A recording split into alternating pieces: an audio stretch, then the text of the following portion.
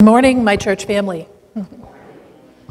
It's wonderful to be here to be able to share a little bit about our ministry at Piece of Bread. I do see a few folks that are visiting, so I just would share that Piece of Bread Community Kitchen is a ministry of our church here in Whitensville.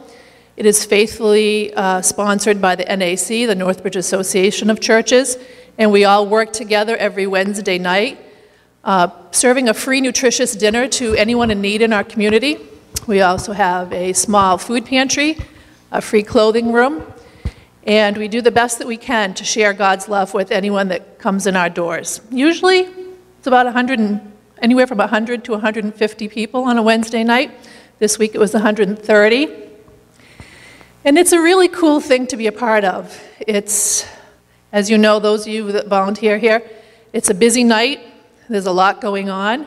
This year in particular, we've been blessed with a lot of new and exciting things happening. We have a new, fairly new actually, Bible study that starts at 4:30 that's really made a difference in the lives of the people that attend it.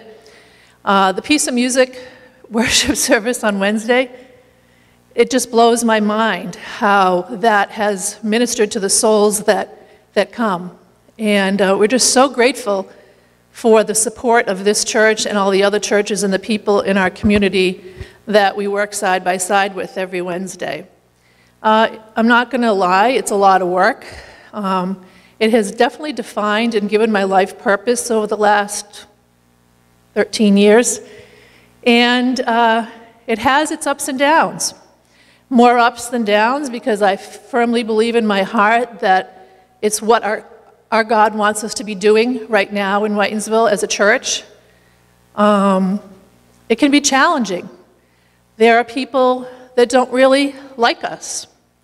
And I'll share a story of a man in the neighborhood. There's a lot of people that don't park where they're supposed to on Wednesday night. There's no parking signs out there, and some of our elderly folks, some of the people that get here late, park where they're not supposed to. And there's a gentleman in the neighborhood who over the years has been frustrated by the parking, or lack of parking in the area on Wednesday nights. And as he comes down Spring Street and tries to get home, he has a big truck. He can't get by because people are parked on both sides of the street. And let me tell you, I've preached about it many nights at Piece of Bread to people to please don't park on both sides of the street. Park across the street where Unibank lets us park. Park on Cottage Street. And people don't listen. Probably one of the only times I've ever been afraid in this church was the first time this gentleman came downstairs on a Wednesday night and screamed in my face, very loudly. He's a big guy, and said, "I don't know what you guys do here. I don't know what you're all about. I don't know what's going on. But I can't get home from work on Wednesday nights because of the way people park here." And I apologized, and I tried to say, we tell people not to park on Spring Street. They don't listen. We're really sorry. He goes, "I'm calling the police. People are going to be towed." I'm like, okay, we've got to do what you have to do. It's not intentional. We're sorry. And then I asked people to please stop parking where they're not supposed to park. So over the years, this gentleman has screamed in my face probably 3 or 4 times. About once a year, maybe, he comes down and is frustrated and says, "What are you doing? Why are you parking? I don't care." And he's really mad. And because I'm there greeting people, he sees me and is like, "Who's in charge?" And I'm like, "Well, I guess that might be me." And I listen to him and I apologize and I try to make it right. Well, one day this past August, it was a really hot night. I was really feeling sick. It was so hot downstairs. I tried to leave Piece of Bread a little early because I just wasn't feeling well. And as I was heading down the ramp, there were about 4 lovely little old ladies from St. Peter's group who had served that night, walking a little bit ahead of me down the sidewalk, and I saw that guy walking down the street towards the little old ladies, and I said, "Oh, Lord." And he said, "Excuse me, ladies." He said, "I'm wondering if you could tell me what's going on here." He goes, "What is this all about on Wednesdays? Why is there so many people here? Are you giving away free stuff? What is it?" And the little ladies kind of didn't know what to say at first, and they happened to turn around and saw me, so I started walking towards them. I said, "Oh boy, Lord, it's that guy." And so I walked up to them, and they said, and one of them was my mother-in-law. She said, "Oh, talk to her." And I said, "Hi," and they walked away. I said, "Can I help you?" He said, "Well, I don't know if you know me." I said, "Oh yeah, I kind of do." And he said, "But I live in the neighborhood, and I come by on Wednesdays, and there's always so much traffic, and it makes me mad." And he said, "And I've never really, liked you guys." I said, "Okay." And I said, "Well, we're just feeding people. We're providing dinners to the community. Is it free?" I said, "Well, yes, it is." I said, "All the churches serve in the community, and people give to it." And he said, "Well, I was on Facebook, and I saw this story about how a pastor of a church, dressed like a homeless man, got all dirty and scrubby, and kind of sat outside his church and was looking for help. And all his parishioners walked by on their way to church and didn't stop to offer him help. And I thought, am I doing that? Is that me? And I said, well, let me explain what we do here on Wednesdays. I said, it is everything here we do is free. It's freely given. Most of the people here that serve do it out of love for God. I said, we're here to help people. He said, well, on Wednesdays when I'm driving home, there's a lot of nice cars parked on that street. I said, well, some of our volunteers might have nice cars. He goes, well, how do you know the people that come there really need the help? I said, well, I shared our mission statement. We are united in Christ to feed God's people, body and soul. I said, we don't have any paperwork that you have to fill out. If you feel lonely, if you feel hungry, you're welcome here. I said, let me tell you a story about a nice car. I said, one of our elderly couples, when we first started Piece of Bread, was coming to Piece of Bread, and someone came up to me and said, so-and-so, he doesn't really need to be here for a free dinner because I see the car him and his wife drive. I said, well, let me tell you about that car. They didn't have a car for a long time. They used to walk here. But they have a brother who is fairly well off that lives down south, and he was getting a new car, and he gave them his car. So that's why they even have a car. And so the man I was talking with, he said, oh, well, I didn't think about that.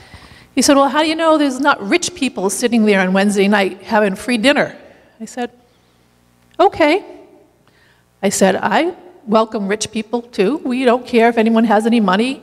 But let me share a story about the little old lady who came to me. She was about 98 at the time. And she said, I'm not sure if I really belong here. I do get a really good Social Security check. It's about $300 a month. I said, everybody's welcome here. You belong here just as much as I do or anybody else. And so as I was talking with this gentleman, I was really grateful that I got a chance to share with him a few of the stories that we've had over the years of God providing, of God blessing our ministry, of reaching out to people that you might think don't need your help, but really need your help. And he kind of was seeing, I felt like he was hearing what I had to say. And he said, I don't know why I've always just walked by your church and not, thought so badly of it and not really appreciated what you're doing here. And I said, can you tell me your name? Because at this point I still didn't know his name. And he told me, I said, Aaron, I think God is speaking to you. And social media is a great way, I said, if you felt touched by something you saw on social media and it made you finally come to us and say, what are you guys all about, and find out about us, maybe God is really speaking to your heart. Maybe he's trying to get to know you. Do you belong to a church? He said, well, we go to the Catholic church, but we don't really go so much. I welcomed him. I said, why don't you come to church here? We have a service on Wednesday, on Sunday, or come for dinner, or come volunteer, see what we're all about at Piece of Bread. And I think you'll understand what we're doing here. And he said, I'm really happy you talked to me, and I have a lot to think about. And I said, I think you do. I think if you listen, you'll really hear God is speaking to you about that. So I was so excited after that conversation with that guy. I ran back in here, and the choir guys were all around, milling around here, and I said, I got to just tell you this. I said, God gave me this opportunity to speak to this man who was walking around with a hard heart about our ministry here at Piece of Bread and at our church. And thankfully, I had a few words. I don't know really if it impacted him much, but I got to share about what we do here at our church. And I really felt God put me in the right place at the right time to speak to this gentleman. And I hope he is still asking, what it's all about. I hope maybe he's searched deeper and maybe found a faith if he didn't have one. And I hope he doesn't come scream at us again. I don't think he will. But it was a wonderful thing for me to experience God using me that way. And I guess I have to say it happens a lot to a lot of the volunteers at Piece of Bread when we're in the midst of things, doing God's work.